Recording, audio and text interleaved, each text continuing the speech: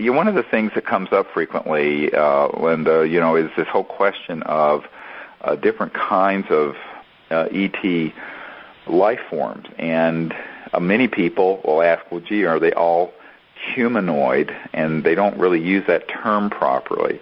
So I want to do some definitions first. The ET life forms that our contact groups have experienced and seen, and as you're going to hear about, photographed, are all humanoid in the sense that they are 2 arms, 2 legs, a head, and a torso, and are upright. And this seems to be a morphogenic field, as Rupert Sheldrake would call it, where apparently the universal concept of man, and by man I don't mean the gender male, but man as in a universal symbol, the kind of symbol that Leonardo da Vinci put inside a circle that showed man, that is like a 5-pointed star. If you look at a 5-pointed star, you got a head on top, 2 arms, 2 legs, and that's considered the most sacred universal symbol, by the way, is the 5-pointed star for that reason.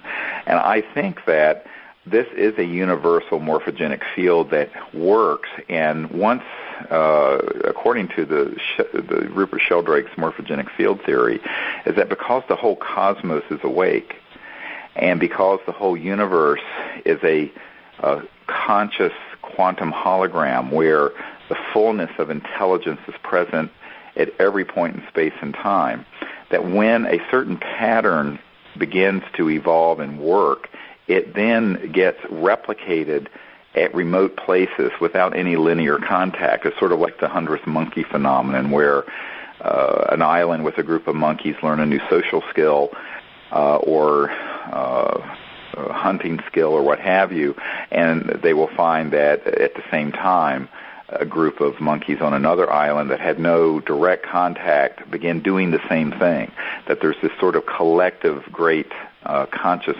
integrating switchboard in existence that integrates everything happening, and that when something works, it replicates and is used at remote places.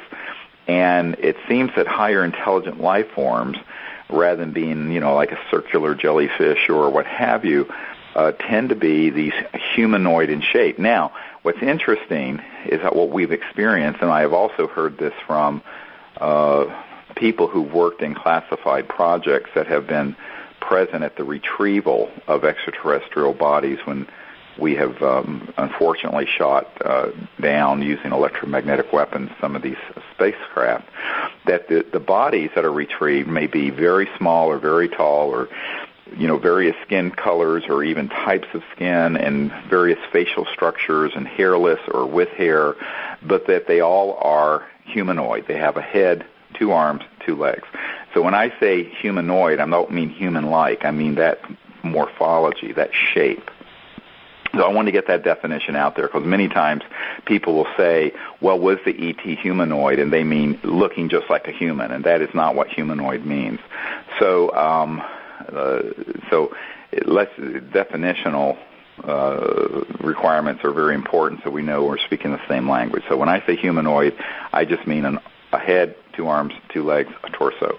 Now, within that, there's enormous variation. One of the Disclosure Project witnesses back in the 90s had told me that they had learned that there were several dozen different planetary species that over the years had been cataloged in classified projects that dealt with retrieval of extraterrestrial vehicles and in studying this issue. And of course, in the pop culture, everyone thinks of the big bug-eyed grays or the reptilians, which of course ironically are the ones that are man-made program life forms that are genetically created creatures, and many people that have worked in those projects have come forward to describe to us exactly how that's done. So the irony is that the public perception of ET is actually the disinformation man-made image, and the actual ETs that have been retrieved aren't very much like that, although there are a couple species that might roughly fit into the shape and size of what might be called quote-unquote a gray or what have you, but that they are more than just that. There's a whole range of beings, and some of them obviously have descended from different types of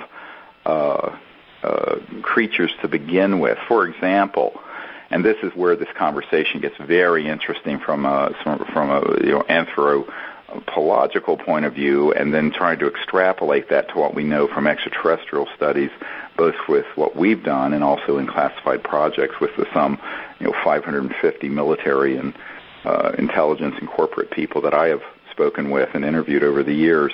And what I have found is that while there's no doubt that humans, now I'm not saying humanoids, but Homo sapiens, humans, have descended from, or certainly have a genetic shared root with primates. We have 98 or 98.5, depending on who you read, percent. So some 98% of our genetic code is identical to a chimpanzee or a gorilla. Now, that's a lot, but still, that 2% is also a lot. And that is the big question of how did the 2% come about? Was it all purely evolutional, or was there also some intervention? I think it's both. And secondly, what does it mean that Homo sapiens have descended from primates? And I think that the primate studies that are being done around the world, pioneered by people like Jane Goodall and others, but the more recent studies that have been done are very interesting, because what's being found, although some people don't like hearing this because they always have this idea of, quote-unquote, the noble savage, is that the many primate species organize not only into tribes, but engage in intertribal violence. And in fact, it has been recorded that chimpanzees and others have organized into warfare. Now, it's been pointed out that may be due to the stress of a shrinking habitat and things that are being imposed upon their environment by humans. But nevertheless, the question becomes that the facts are what they are, and that is that primates are noted to kill each other.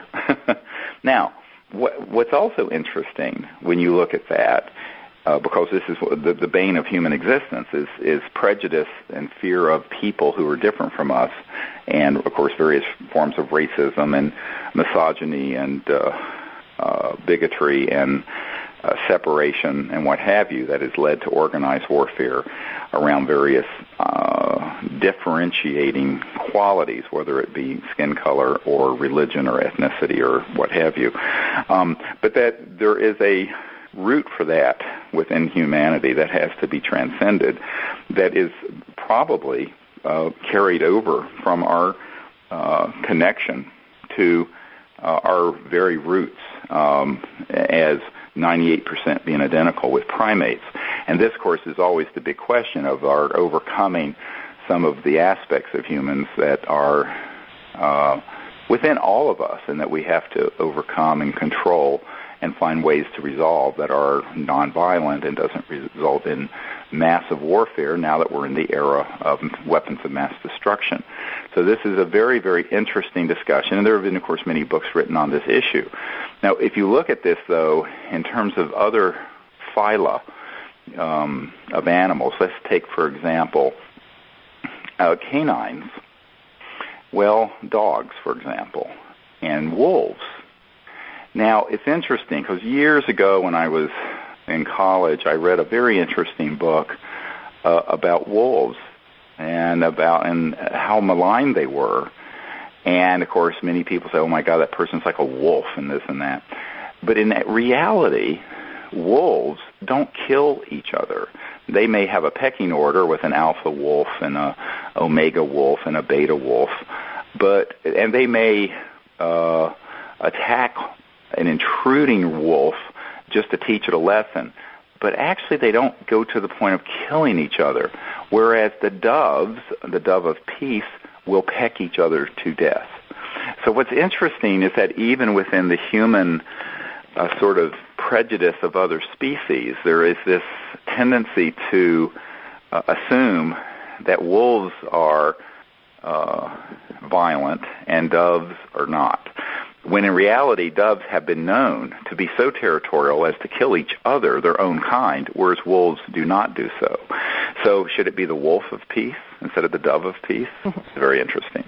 Now, I throw out these issues not just because I tend to be a bit of a contrarian in terms of what conventional wisdom in society is saying, but also to bring up this question of what does it mean that there are civilizations from other planetary systems, I have been informed, that have evolved from a lineage for which there's no concept of violence amongst themselves and or the concept of warfare. Very interesting question. You know, one thing that I'd like to interject here is that people might be thinking, well, wolves do kill prey, so do cetaceans kill their prey, and sometimes they even act together in groups or packs to attack their prey, but that's a whole different thing. That is not warfare, that's eating, and they happen to be predators, and that's their food. Right, it is a different deal. Every living animal eats something, even if it's a plant. And, of course, they found that plants have a certain consciousness about them, although I think it's certainly more grievous to kill a higher intelligent animal than a carrot. Nevertheless, the question is, your point is exactly correct, that many animals will organize into hunting packs to feed themselves, to survive, but it isn't done for the sake of killing. It's to survive. And as opposed to territorialism where there's murder or organized warfare within the species, which humans do. And also, quite interestingly, it's now being established that primates do. Even if there are environmental stressors that have led to that, that's beside the point. They still engage in that. Whereas you don't see that. I mean, you don't see dolphins killing each other. You don't see many other species doing this. And so we know that this is part of the real challenge of humanity, is to transcend into a higher state of spiritual awareness to control those proclivities so we don't engage in not only murder of people, which as an emergency doctor I used to see with great frequency in the ER. Under the most ridiculous circumstances, people would come in having been murdered or severely attacked and then subsequently die for the most trivial reasons. But also you see nation-states and city-states and tribes going back many thousands of years organizing into organized murder, which is, of course, warfare.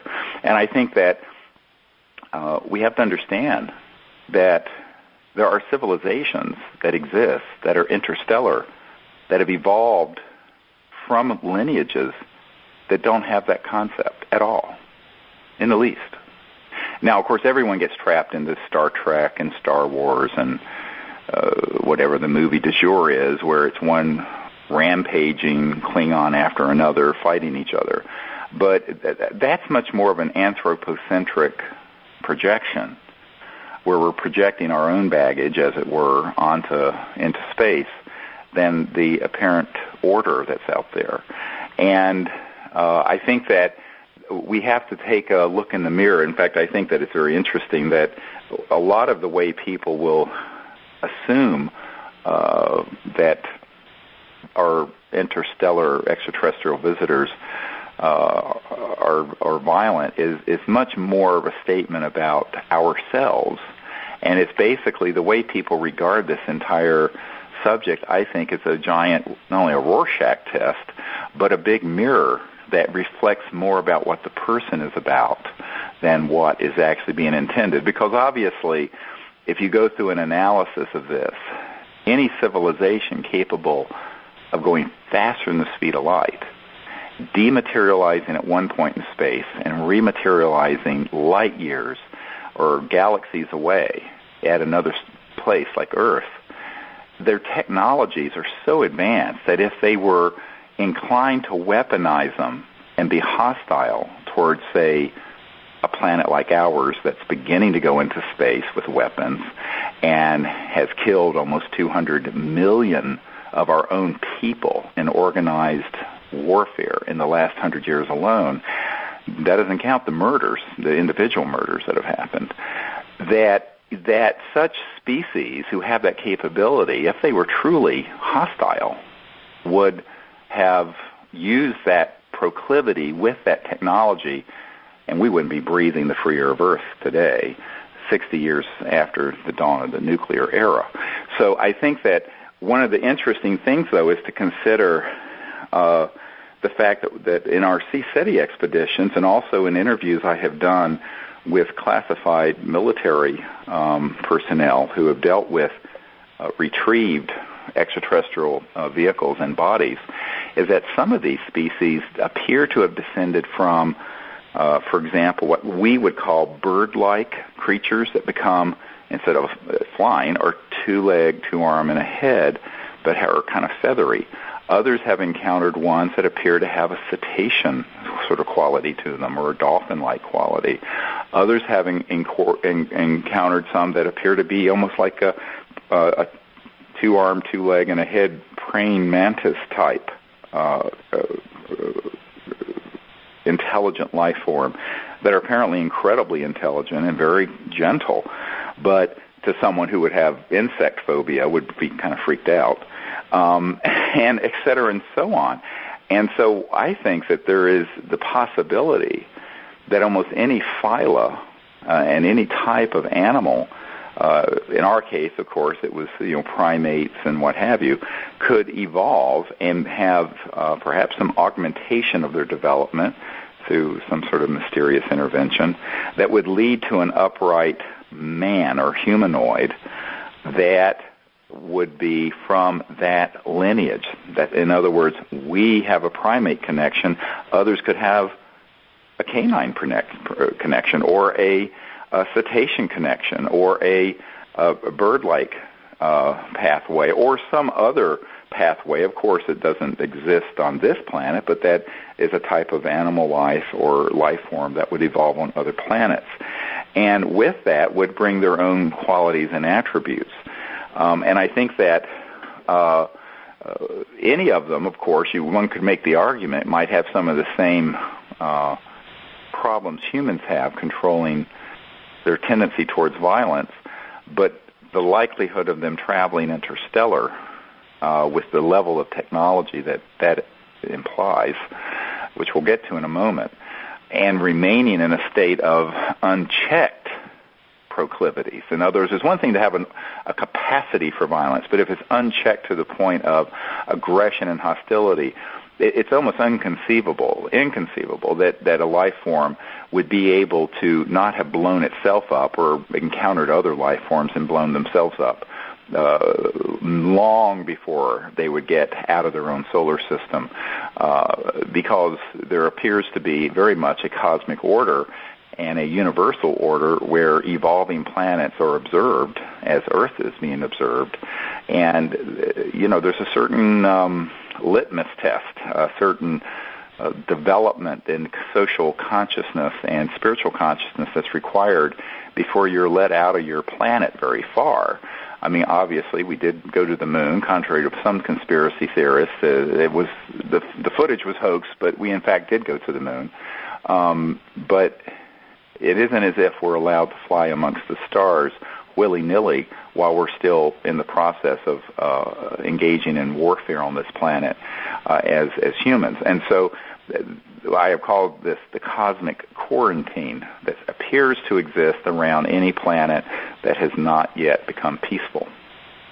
And I have this on very good intelligence from people who have worked in the National Reconnaissance Office and the Defense Intelligence Agency, who have told me of our attempts to use some very esoteric things that fly, the man-made UFOs, as it were, the alien reproduction vehicles, to go out into space where we have been not only tracked but at times turned away.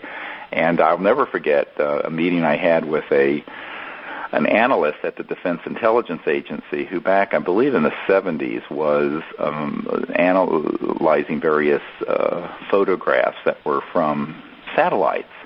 And some of these photographs had pictures of ET spacecraft in them between where the satellite was in space and the Earth.